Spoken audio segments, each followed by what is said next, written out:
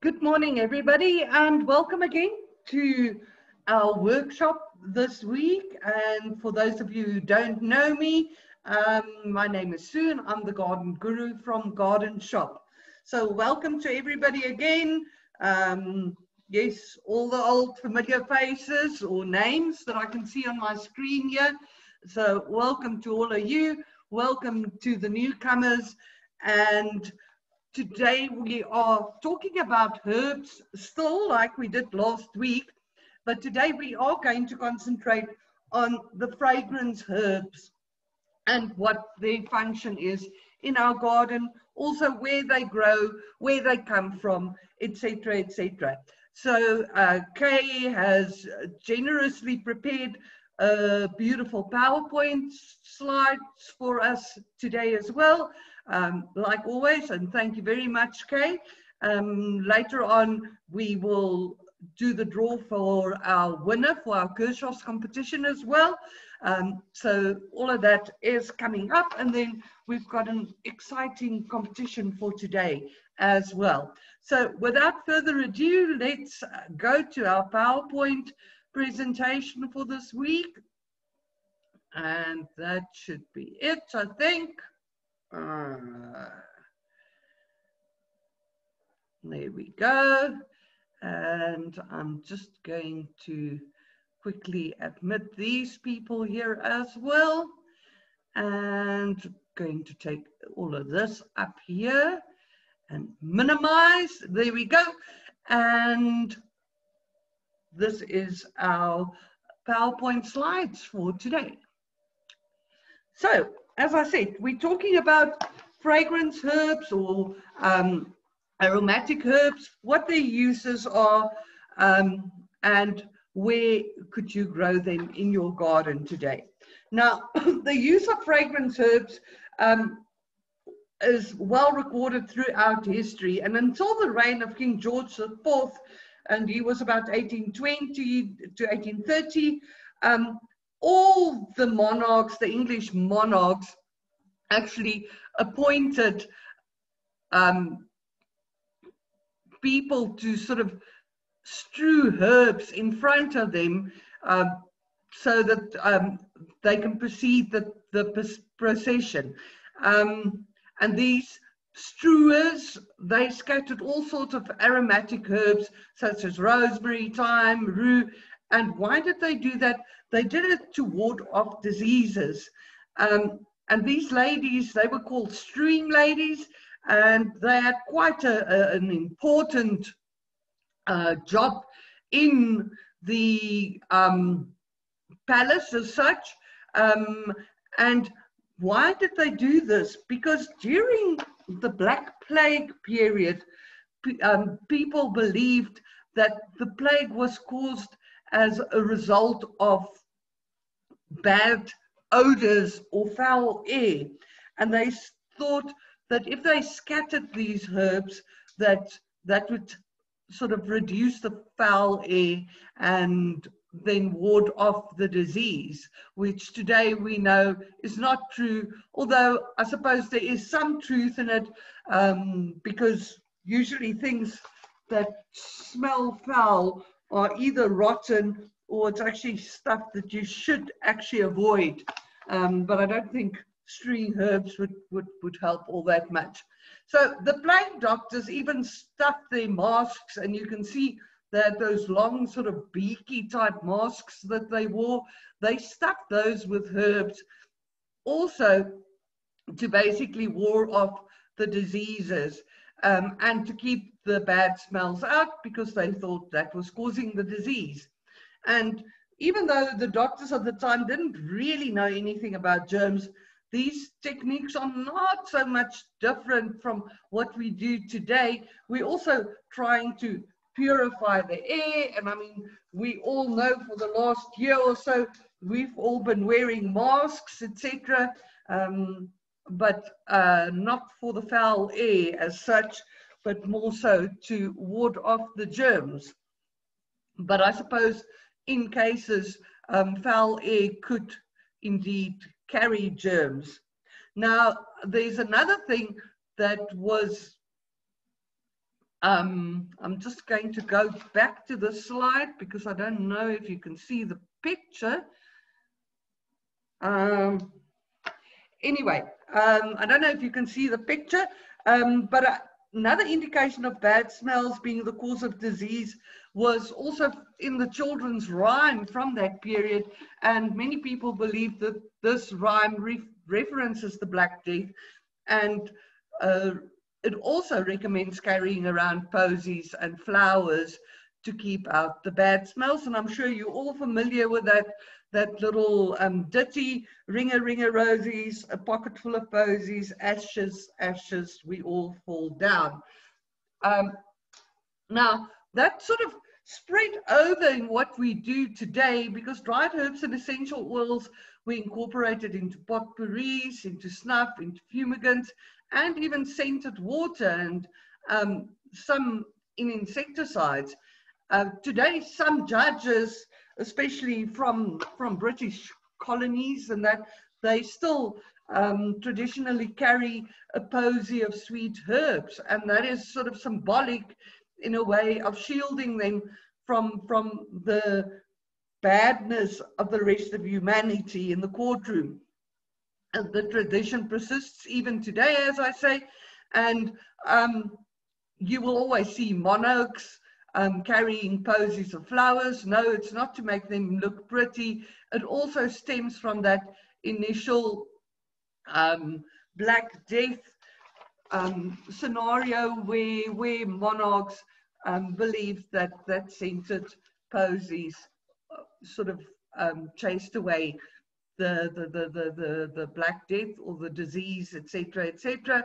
And even brides, they also carry posies of flowers, some of them quite elaborate, and that tradition also stems from carrying posies to wear or to sort of recounter diseases, and we even put flowers on tombstones sometimes.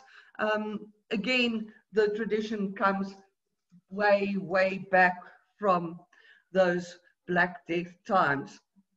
Now, the study of the healing power of fragrance herbs are called aromatherapy, and I'm quite sure you all know about that, and it's becoming more and more popular, and it's practiced as alternative healing. Now, these aromatherapy people, they make essential oils, tinctures, and the things are prepared from many herbs, sometimes a combination, sometimes just a singular herb, and specific scents are then associated with treating specific illnesses or diseases or things like that. I'm sure most of you have heard of the Bach flower remedies. Those are homeopathic flower remedies, and I think you can get that at most of the sort of health shops.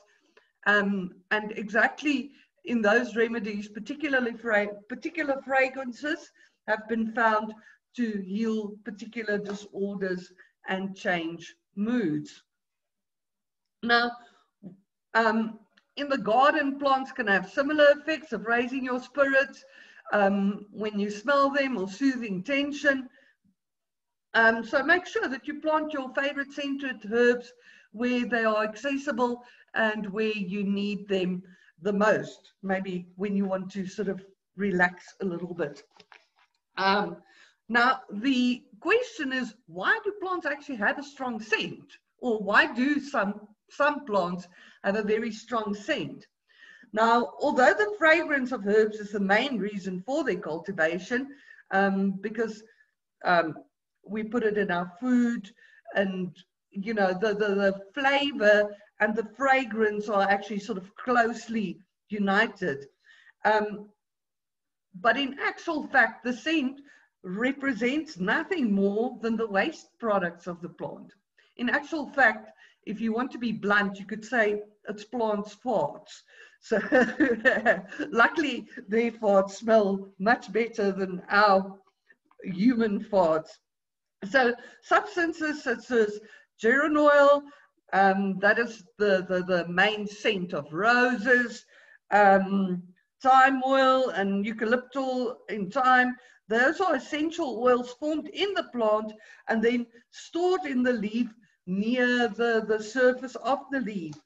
Now, if you get pressure or movement, such as a browsing animal, or even a strong breeze, or even heat in sunlight, all those things can then cause these scents to be released. That's why often early in the morning or sort of later in the evening, that's when scents are the strongest. And the plant then would release these chemicals to defend or shield the plant from injury.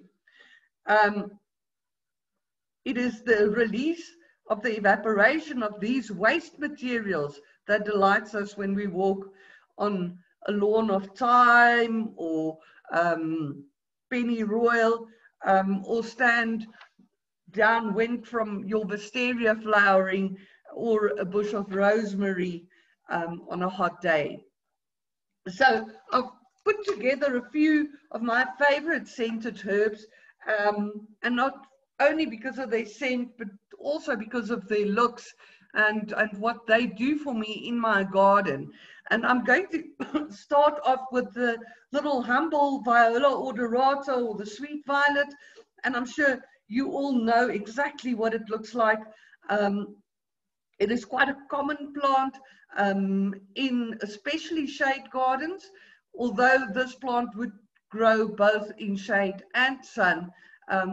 It would just have a bit smaller leaves in the sun, but it's a semi-evergreen rhizomatous perennial with slender stolons. You can see those thin little stems, and then those tufts of sort of ovate leaves, nearly heart-shaped leaves, and then they make the dark purple or white or sometimes yellowish flowers, and those are nicely scented, about 2 centimeters across, and they usually appear in late spring when they flower quite a lot, and very pretty. They are easy to divide, actually, so once you've got a clump of them, you can divide them and plant them all over your garden. They are fantastic for borders, especially then borders in your herb gardens. So what do they do? The leaves and the flowers and the roots are used in essential oils. It helps to release mucus. It's a cooling herb. It cleanses toxins.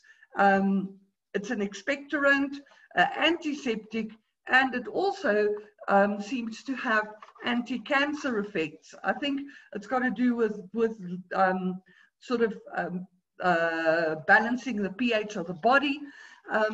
Now, flowers and young leaves are also added to salads or made into tea. The flowers are also used as garnish for desserts. Sometimes they're candied or added to vinegars or ices or syrups. So that's our little lovely Viola odorata or sweet violet. And plants related to the sweet violet that also stems from the same genus is your pansies, and then your small little annual violas, which could be planted as effectively, but those are usually treated as annuals, and they are not as sweetly scented as the common viola, sweet violet, or Viola odorata, the ordinary violet. Now, this next one here is actually a plant that a lot of people aren't that familiar with, but it is quite a nice plant to have in your garden. Personally, I do love this one as well, and that is Myrtus communis, or myrtle. Now, we also get a Myrtus communis nana, which is a smaller, thinner leaf.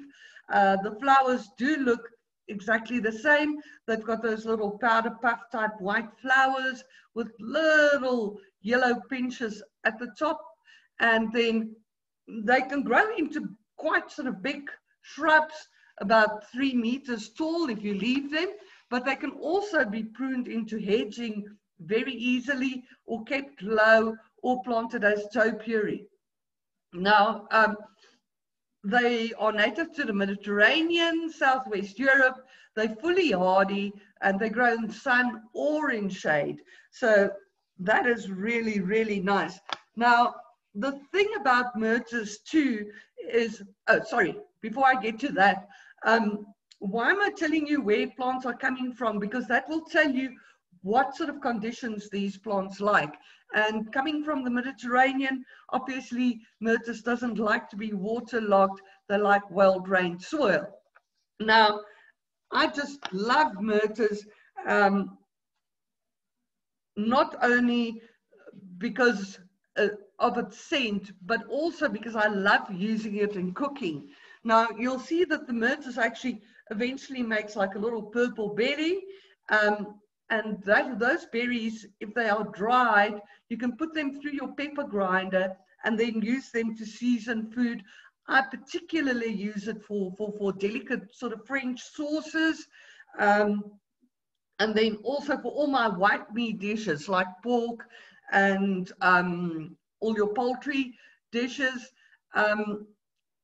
Traditionally, it's also used to flavor liqueurs, especially in Corsica and Sardinia, where they come from.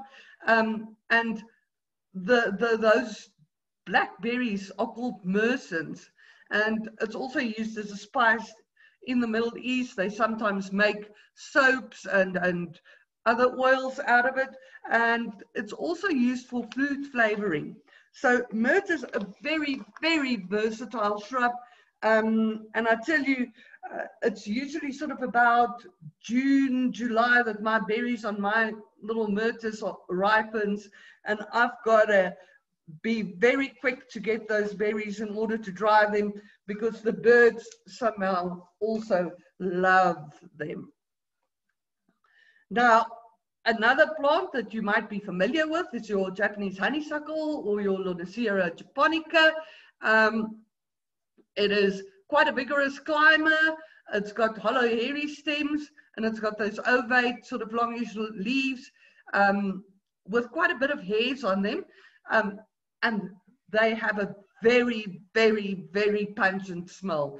The flowers sort of usually start off yellowish, and as they sort of grow older, they sometimes become whiter, even sometimes with a flush of pink or purple in the flower.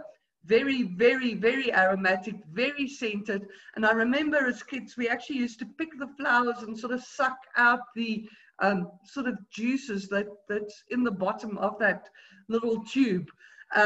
Just beware, later in the season, the plant would have blue blackberries, and those are actually toxic to eat, so don't eat those. Now, they're native to East Asia and China.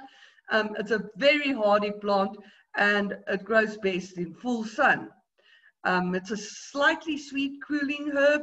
It's antibacterial, it's diuretic, it lowers fever, reduces inflammation and blood pressure, it relaxes spasm, and it even increases perspiration. So a very beautifully scented addition to your herb garden.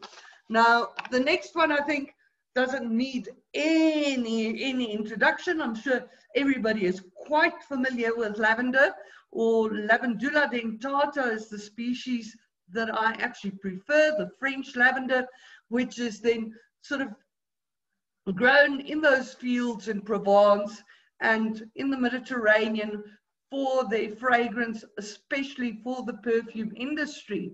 There are other varieties available as well, your Spanish lavender or your Stucas lavender, your ex intermedias or your English lavender. So very, very many species and hybrids of lavenders are available on the market. Why I prefer the dentata personally is because it's got a long flowering period most of the year, and it's a slightly sort of denser, tidier shrub than your ex intermedias, like your Margaret Roberts's, for instance. The flowers are also, especially the elegance varieties, dentata elegans has got very big flowers, and they've got long stems that makes it easy to pick them and even put them in a vase. Whereas your Stucas varieties, the Spanish lavenders, they've got a much shorter flowering period, usually between October and the end of December. The flowers are also very big and spectacular, lovely scented, but the stems are short and the flowers are borne right on top of the leaves. So as I say, this probably doesn't need any introduction, and lavender is mostly grown for its aromatic reasons, but it also has diuretic and antiseptic properties. It's got like a sort of a scent close to rosemary, and obviously the scent or the strength of the scent would differ from variety to variety. But it's also grown in flower beds for the flower heads to be picked or to be dried for potpourris. So that is our lavender, and remember, it's not only the flowers that are scented, it is the leaves as well. Now, another one that I often sort of get queries from is our rose-scented geraniums. Now, rose-scented geraniums are just one, again, of the scented geraniums. It's quite an erect shrub. It's got smallish flowers and sort of triangular tooth-type leaves, about 6 centimeters long. And then they make those pale flowers, and they've got those little sort of markings on the 2 top leaves. And these flowers are usually born in spring. It's a very, very hardy perennial, like all your geranium species. It's a very aromatic herb. Again, I love to cook with rose-scented geranium. It's lovely if you use some of the leaves, for instance, in sauces, like for a brown pudding or things like that. But again, the scent goes very nicely with all your white meats. It's quite a sort of a delicate taste, but it's also used for scenting candles and oils. We do get other types of geraniums with other scents, and they all sort of look slightly different. I'm thinking here of our lemon-scented geranium or our nutmeg geranium. Most of your geranium oils are also antifungal, antioxidant, and it acts as an insect repellent too. Now, the Aloysia trifila or lemon-scented verbena, that is quite sort of a biggish shrub, but can also be trimmed down. And the word trifila means 3 leaves, and as you can see on the picture there, the leaves are arranged at each node, 3 leaves together. It also makes sort of a lilac-y, small lilac-y flowers in summer. And I remember as a kid, we had one in our garden, and my dad promised us that this tree was actually going to bear perfume. And every year as a small kid, I used to wait after the flowers for those perfume bottles to appear, which never did, but not knowing that the perfume is actually in the leaves. It's native to Argentina and Chile. It's a very, very hardy shrub, and it grows best in full sun. It's an astringent aromatic herb. It's got very volatile oils. If you just touch it, you can immediately smell it, and that scent would also sort of stay on your hands for quite a while. The leaves are also used in herb teas, to flavor jellies, summer drinks, and even stuffings for poultry and for salads and salad dressings. Funny enough, again, some people use it as a insecticide, because if you put like little bits of lemon-scented verbena in little bags under your clothing, and that it sort of chases away fish moths. And other things that you don't want in your cupboard. The leaves are obviously also used in potpourris, and the scent that it is retained for quite a long time. Now, the next one on my list is Rosa rugosa, or dark rose. Now, the reason why I've got this here is because all our roses that we have nowadays actually comes from this rose. And they all actually hybrids of this rose. And you will find that actually all our hybrid roses are grafted onto this rose as well. You must have seen at times that sort of funny sort of shoot that the roses make, and you are always recommended to cut that off. That is the shoot of the dark rose, or the root system of the rose on which it is grafted. The reason for that is because your hybrid roses, their root systems aren't strong enough to actually sustain the plant for long periods of time, and thus it gets grafted onto the dark rose. Now, the dark rose doesn't flower that often. It's got a smallish flower, much the size of about an apple blossom, or maybe slightly bigger. It has got sort of a single petal layer. It's not sort of a doubly flower like our roses that we get today. And it can be either magenta, or it could also be sort of whitish. And as I say, these flowers appear in early summer, and then it goes on to make rose hips, which you can see there on your right-hand side, top right-hand side of the screen. Now, it is actually not legal to sell dark roses in South Africa, because they got naturalized in parts of the country, and especially if you drive there through the Drakensberg and the Eastern Free State, you'll often see them growing next to the roads, because the birds spread the rose hips, and these plants then grow from the seed. But I think scented roses always plays a very, very important role in our lives, and some of us plant roses especially for the scent. Now, a lot of the new modern hybrid roses does not have much of a scent at all, but we do still get very old hybrid type roses, which were grown especially for their scent. And I'm talking of roses like Just Joey, for instance, which really has a fantastic, very strong scent. Your very scented roses, also, again, it's your older varieties or your old English roses, like all your David Austin varieties, would also have a very, very strong scent. So those are all types of roses that you could maybe incorporate into your herb garden if you so feel like it. Now, Corsican mint, or Mentha requini, is another scented herb, and it is often planted on pathways where you walk over it, and then it releases that lovely minty scent. Now, Mentha requini, which is Corsican mint, but we also get pennyroyal, which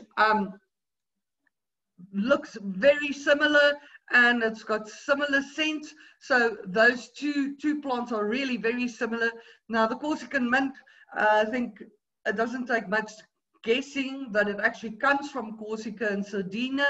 It's very, very, very hardy, and even if it dies, more than often those sort of roots are preserved in the soil, and once it gets water, it will start growing out again. And what's more is you can grow them both in sun and shade. They make a lovely display in the pathway of your herb garden, where you can plant them between stepping stones, and as you walk over it, you can smell it. It's a very strong aromatic herb with a very pepperminty scent, and it's used to flavor liqueurs, and it's also a very good insect repellent. Now, if you've got a trellis or you need some height there in your herb garden, Jasminium polyanthemum or pink jasmine would be the person to plant there. Um, very, very scented flowers. And the Jasminium polyanthum, they usually flower like early spring, so they're one of the first spring flowers to come out, and they literally sort of announce spring, as it were. And what a beautiful shrub to have. It cascades no end. It is a vigorously fast grower. So if you want to cover up something very quickly, this is the climate to plant. They have these beautiful white flowers. When they start coming out, they're sort of slightly more pinkish, but in spring, the flowers are born in clusters and clusters. You can hardly see any leaves on the plant. And the flowering season probably lasts about a month to a month and a half. And as for the rest of the time, it is quite a neat and tidy shrub then growing there in your garden. It's native to China, and it will grow both in the sun and the shade. They make incense and candles from jasmine. They make body oils. And jasmine apparently uplifts your mood. The scent of jasmine is said to be useful in treating depression and emotional depression. Body massage with jasmine oil apparently uplifts your spirit, but it also relieves aches and pains. Now I think, and this is the last one on my list here, is our gardenias, which I absolutely love. And again, it's got a very, very pungent smell. And I often even just walking here through the nursery, pick a flower and then leave it here on my desk, because it will actually sort of stay like that for like the next 2-3 days, even without water. And I would have this lovely scent of the gardenia in my office. Now, the Gardenia augusta is just one of the very many gardenia species. Most of them come from China and Asia. They best grow in semi-sun or shade. And what's important to remember is that if you plant gardenias, is to plant them in acid compost and give them a bit of a mulch with some pine needles, because they do need acid soil.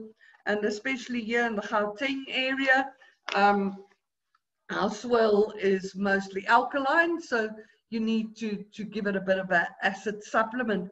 I know we've got one listener that joins in quite frequently from Knysna area. Usually there the soil would be a lot more acidic, and you'll see if you drive through the Knysna area when the hydrangeas are flowering, they would mostly be blue, and that's an indication of the acidity of the soil. Now, gardenia flowers appear in summertime. They are white, waxy. They've got a lovely, lovely, sweet, captivating aroma. Some cultivars have single flowers. Others have double flowers. Sometimes you also get ones that's sort of got a slight yellow tinge in it. They're not entirely pure white, but what a lovely plant to have in your garden.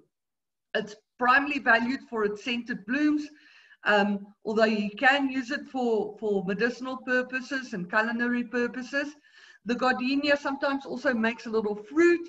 It contains yellow pigments, and that is used as a spice, as a substitute for saffron, for instance. And then the herb is basically loaded with antioxidants as well. Now, last week, we showed you the footage that we did for the SABC2 earlier in the year, and I showed you the first part of the footage, which was basically an introduction to herbs. And today, I'm going to share with you the second part of this program, which is basically going to show you how to plant your herbs in pots. So without further ado, here we go.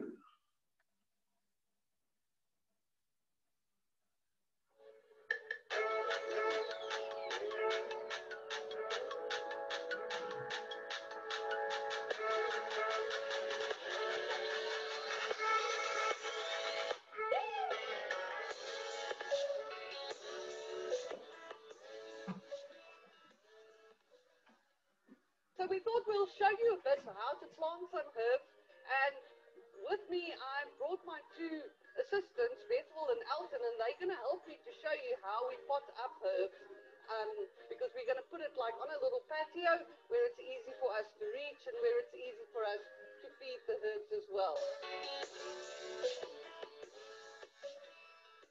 We are getting ready to plant some herbs, and you'll see what I've selected as containers is some clay pots or terracotta pots. Now that is very, very good for your herbs because the terracotta actually absorbs the moisture in the soil, and then when the wind blows through those porous cavities in the terracotta, it actually keeps the roots of the plants nice and cool. So it's a bit like a very primitive root aircon system, if you can put it that way. Now we've selected several herbs here, and we've selected containers to actually fit the size of the herbs.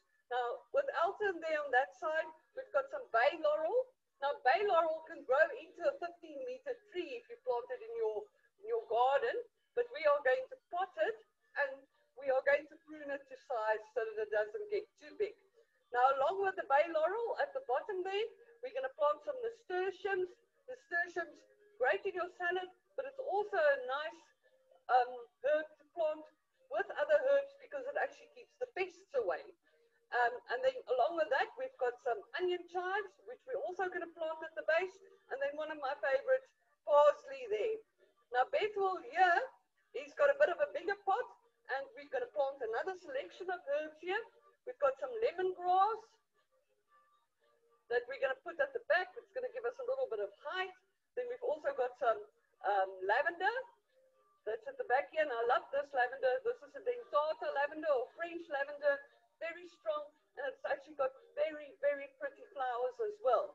And then we've got some thyme too, because we've got time to plant some thyme. And this little thyme here is not your normal green thyme, it's what they call silver thyme. So it will give us a bit of color contrast in this pot, but the taste would be exactly the same as your normal green thyme. And then in this pot over here, we're going to plant a whole lot of basil because I need that for my cooking. And then we're going to plant another herb in between that, that you can also use the petals in your salad. These are marigolds, and that's also going to help to deter the pests with the basil. So these two are actually very good companion plants. And then this guy here, he's a very bad neighbor altogether. It's a fennel, and fennel is great with your food, but fennel should be planted on its own because it actually releases things into the soil to kill plants around it so that it can grow bigger and have more space to grow in. So first of all, before we start planting, we're going to fill our pots with some stones in that, and then we're going to fill it halfway with some soil. So you guys can start on that side, and then I'm going to fill this one here with some soil, and I'm just pressing it down nicely because once you water it, you don't want all the soil in your pot to disappear. So you'll see I've potted it so that it's like halfway full.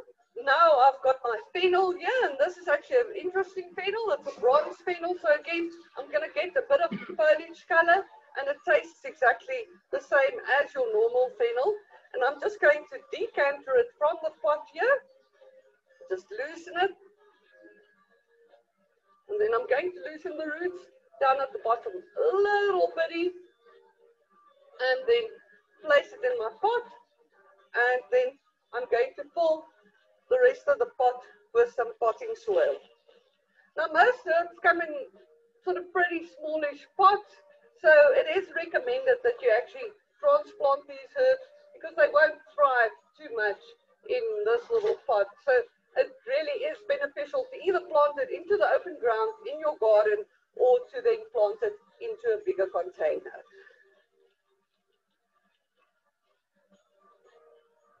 Okay, so we can cut there, and then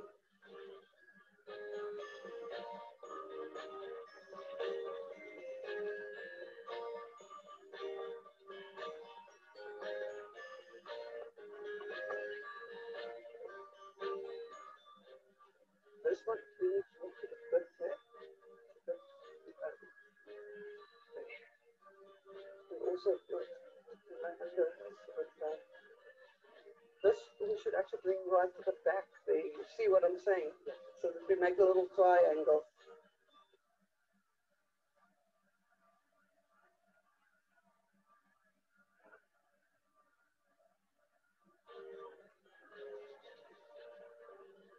Swirl under here.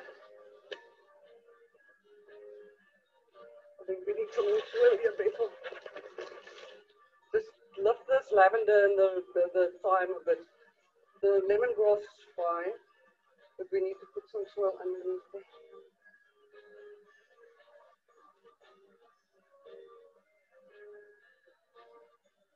Bit more. Okay. Make sure that nice and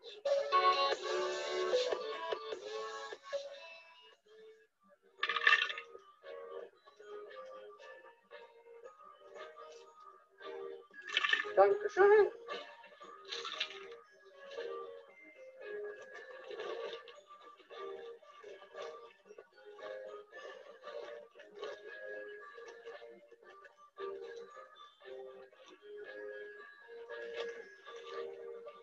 You doing the Elton?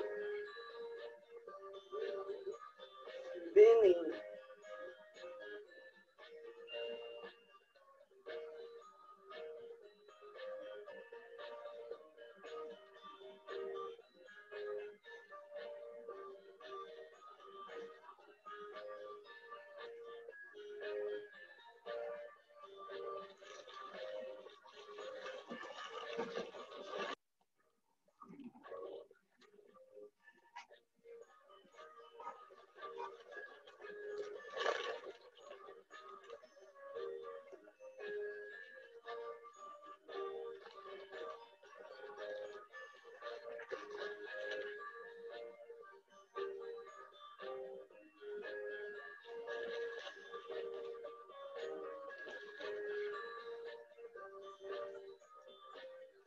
We still have some potting soil there, Bethel. You can help Elton plant there quickly as well. Let me finish this side.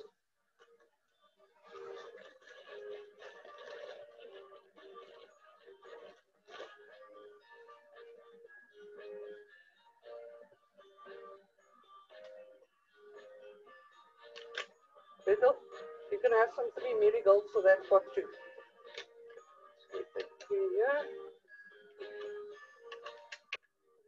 Yeah. But I think here and there.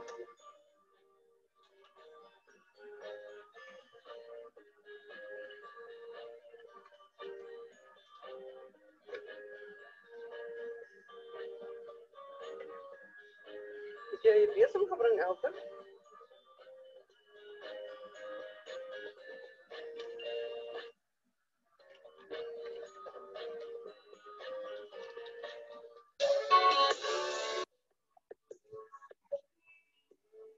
Well, we've potted up our herbs now, and we are just going to make a little bit of a nice display here, because you know what, your herbs doesn't have bad.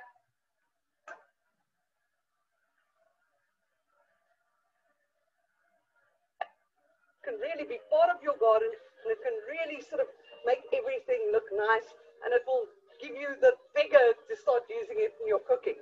So we've put the big pot over here because this bay laurel here is going to grow quite tall, and eventually we are going to prune it into a nice shape. Now this plant here, which is our lemongrass and our lavender, and then we've got our thyme down there and some marigolds. This is going to go up on this chair here, just so that we can get a bit of height difference into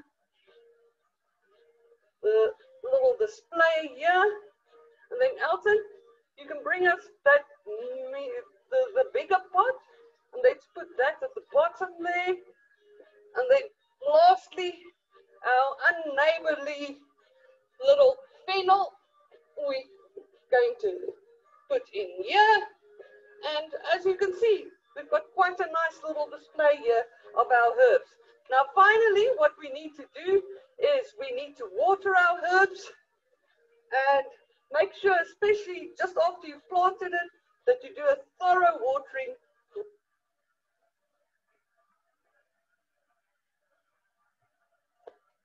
through your plants.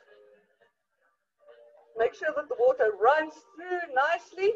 Don't let your herbs sit in drip trays in water because that will cause rot. Bethel, you can water that one for us. There's a watering can behind you.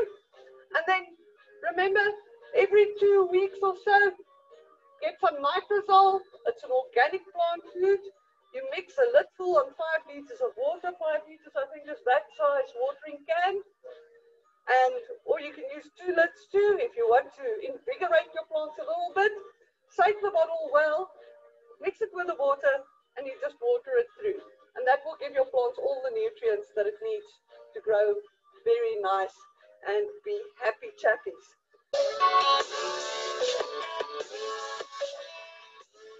When you're ready to harvest your herbs, make sure that you use either quite a sharp shear or a decent secateur.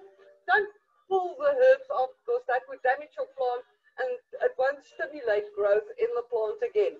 Now, for instance, if we want to cut the lemongrass here, depending on what sort of plant it is, we're not going to cut the lemongrass here because that's going to make it unattractive. We're going to cut the lemongrass right at the bottom here so that we've got one stalk and we can use that. Things like lavender, for instance, you will cut the grow tips like that because that would stimulate the plant to actually bush out and make more grow tips. And something like a bay laurel, again, you're not going to use that many leaves of the bay laurel at a time, but again, you would cut grow tips so that the plant can bush out eventually and you will get more grow tips. So that is it from us. Bethel and Elton, thank you very much for all the planting. And I'm Sue, I'm your garden guru from GardenShop. And if you have any questions, you can always send me an email. My email address is sub@gardenshop.co.za, or you can also go to our GardenShop webpage where you will find all our details. Thank you for joining us.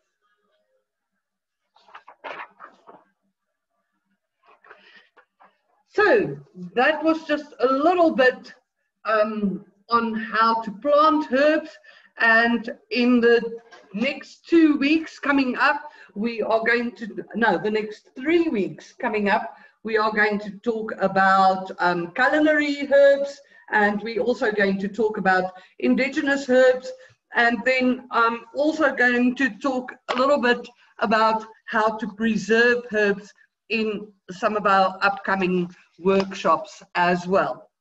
Now, fragrant flowers aren't only there to inspire memories, but it can evoke profoundly positive feelings, often simultaneously, and our olfactory receptors stimulate the part of our brains believed to create emotions. Putting it simply, sweet smelling flowers makes us happy all round. Now, I think it's competition time again, and I just want to go here to our screen. There we go. And I've got my Doris here with me again today. Hello, Doris. How are you doing? Okay. How are you? It is fantastic. It is. And Doris has got our draw for us. And while she's mixing that up, just a quick sort of reminder, our vegetable gardening shop, which will be tomorrow at our Bryanston branch. And I think some of you that sort of do attend our Zoom workshops are going to be there tomorrow. Unfortunately, we are fully booked for the workshop, but I intend to repeat the workshop probably early in September sometime, but I'll keep you posted on that as well. And then our organic gardening workshop, which will be on the 5th of June, So that will be all about organic gardening. Also at our Bryanston branch, it's a Saturday morning. So if you're interested in attending that, I do still have space for that. So send me an email and I can put you on the list. And then our next gardeners course will be starting on the 25th of August, also at our Bryanston branch. Just for your reference, we're currently running our second gardeners course for this year, and I'm so happy with all of the students. They really, it's like a pleasure spending the Tuesday morning with them. So, Doris, you've got our basket there. Yes. Did you mix it up nicely? Nicely. Have you drawn it already? Yes. You didn't peek, did No, you? no, I didn't peek. Okay, so our competition today is sponsored by GardenShop. And just as a reminder, what our prize is, it's in this lovely GardenShop bag, and it's a lovely prize today. It's got some herb seeds in it, some GardenShop herb seeds. Then it's got like a hand trowel and a hand fork. And then also a fantastic pair of secateurs. I wish they would give me one of these too. Okay, so it's all lovely, and somebody is going to be the lucky winner of this. And the question today was, or last week was, what is the difference between an annual and a perennial herb? And our winner today is Maureen Ledger. Congratulations, Maureen. I know you've been attending these workshops most weeks. And Maureen says annuals grow for one season and perennials live for 3 years or longer. And then she also adds, love today's session, was constantly interrupted though, so I had to ask to send the video to me. So Maureen, it was worth the while for you to actually watch the video, it seems like. Congratulations, and I'll be in touch with you. Then for today's competition, another lovely prize, and it's sponsored by Mango Moon. And just to let you know, Mango Moon imports these beautiful garden tools, gloves and stuff from England. They're all stainless steel. It's beautiful stuff, and they're putting together a hamper for us, not only for this week's competition, but also for the next 3 weeks. There will be 3 hampers that we'll be giving away, one every week. And if you want to go into the draw for this week, the question is, name any herb that is used for its scent or its fragrance or its aroma. And I see we forgot to give you my email address, but you sent your answer to me at my email address. It's sueb@gardenshop.co.za. And I will show it on one of the later slides for you as well, so that you can send your answers and you can be eligible to win that fantastic hamper. I must say, when I started off as the Garden Guru, Mango Moon sponsored like a whole set of tools for me, including the watering can that you saw on the video today. And I've been using those tools ever since, and they really are fantastic, and they actually still look as good as new. Now, just for our final word here today, it's not only humans that's interested in the scents of the flowers. As you well know, cats love catnip, and you can see this is a catnip dispensary, and this pharmacist, cat pharmacist, he's asking the customer, so what do you want? Do you want something that will make people say, that will make you say, oh, I love everybody? Or do you want something that will say, wow, look at my paw? And the customer in question says he wants people to say, wow, look at my paw. So that's cats for you. Just a repeat of my email address. If you want to enter the competition, you'll see it there in blue, subi@gardenshop.co.za.